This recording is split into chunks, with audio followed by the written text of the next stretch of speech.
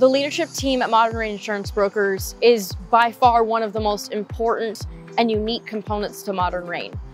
Zach is such an inspiring and supportive leader while also being extremely driving.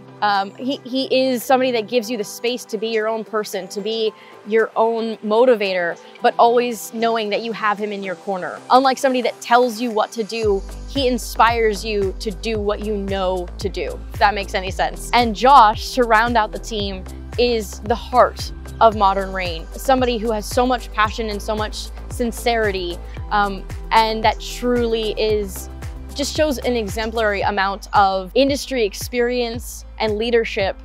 Between the two, you have somebody that really nurtures this entrepreneurial spirit and somebody with the wealth of knowledge that combines to make really a dream team of leadership. And really what's so beautiful about them as well is, as leaders, they truly embody the definition of a leader, not a boss. They encourage you to be your best self. They encourage me to be my best self.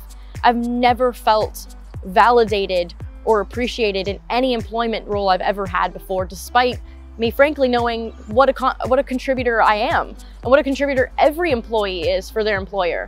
And yet it's so rare for your leaders to actually make you felt appreciated and heard and give you that opportunity to really belong. The future of Modern Rain could not be brighter.